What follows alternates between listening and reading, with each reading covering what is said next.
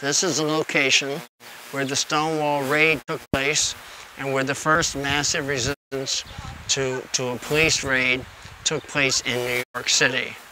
Now, things were quite different in those days. In the days that Stonewall operated, this was just a blanked up, it was nothing. I don't remember anything being there. I think it was an unused storefront. This is the real Stonewall. This is where you came and you knocked on the door, and there was a little kind of slide thing here, and they would look out and they would decide whether they wanted to let you in or not.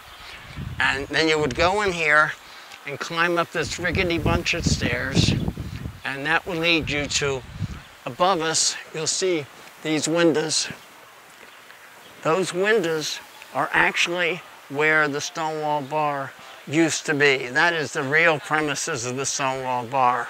The Stonewall Bar came into activity after the events of Stonewall itself. So the liquor license didn't even exist in those days. This was a bagel shop for about 10 years, and then it turned into the Stonewall Inn, and since become a landmark.